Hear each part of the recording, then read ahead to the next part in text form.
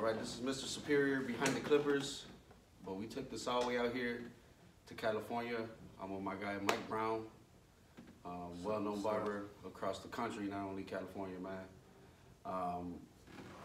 So to start off with, man, why don't you tell us your story, man? How you got started, and how you kind of ended up out here doing your thing, man. Okay, well, I'm originally from Chicago, south side of Chicago.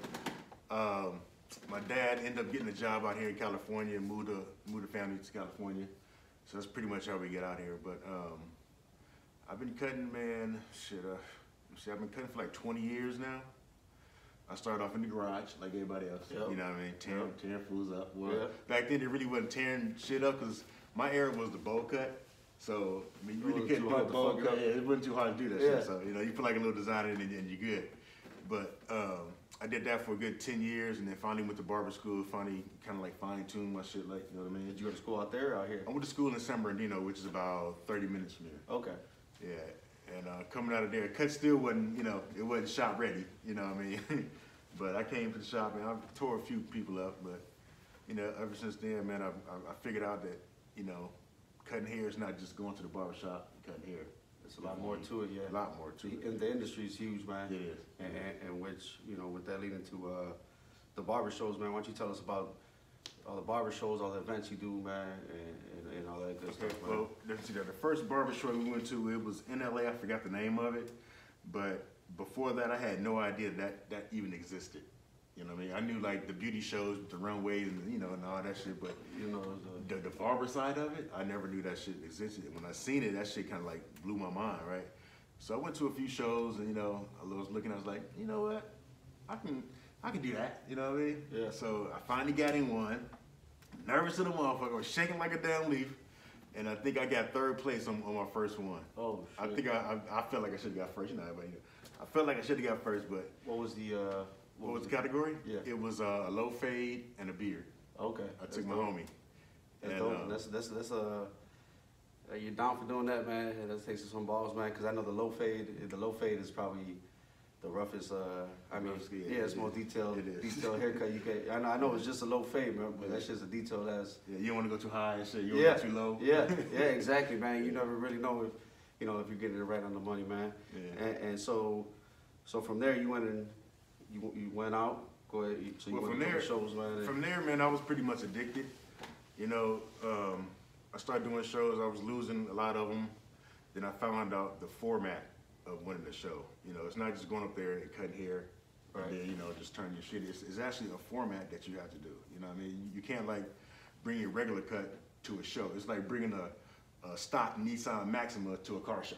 Right. You can't do that. You got to bring your shit. You know right. what I mean? Right. So once I learned that formula, I started seeing better results. So definitely your tools definitely played tools definitely play the game, and it's just a finished overall look. Yeah. It's like better than you got to do it better than you do it right here. Right. You know what I mean? You really got to do them little details. You got everybody watching you. You got everybody eyes watching you, man. The lights is probably hotter in there. All that. And then just the nervousness of doing it, like you know what I mean. They really take you off your game. So from doing the shows, man, and eventually working your way up to the top.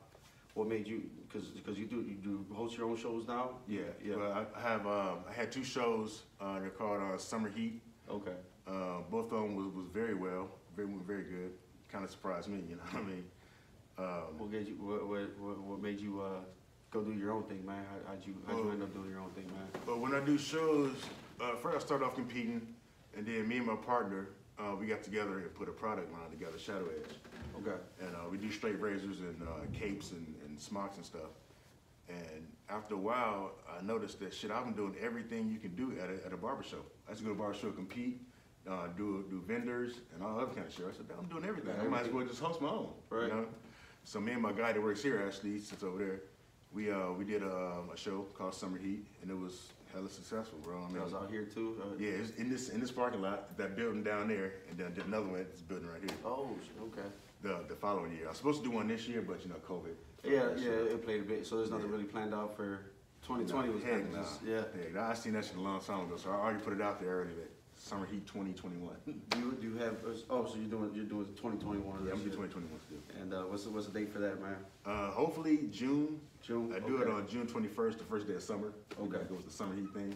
So that definitely have to be our part 2 of the episode with you, man. We're gonna have to come out here and get that, have to record all that. Yeah, down, for sure, man. for sure. You guys are welcome. That's for sure. extremely dope, man. And so what's the vibes out here, man? What's it like being in the barbershops out here, man? And Out here, it's pretty friendly, man. You know, you go to some places where it's kind of cutthroat.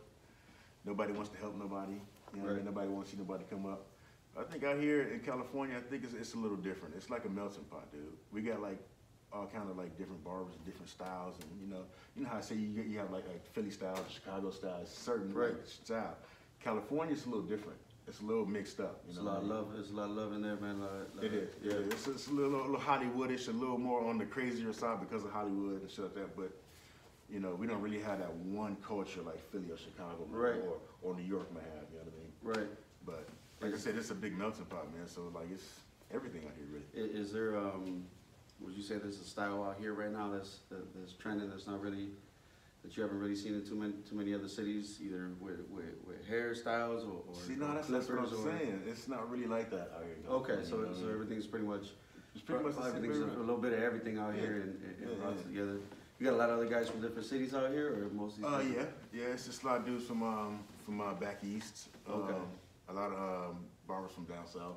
That's dope, The man. southern barbers got their own little thing too. What about the competition, man? How's the competition out here? The competition out here is hella stiff, because I done took what I had like to other states, and Yeah. it was a lot different. Like, you know, it was, I don't want to say it was easier, but I don't know, it was just, my expectations for it was a little higher than what I thought it was gonna be, Wow. you know?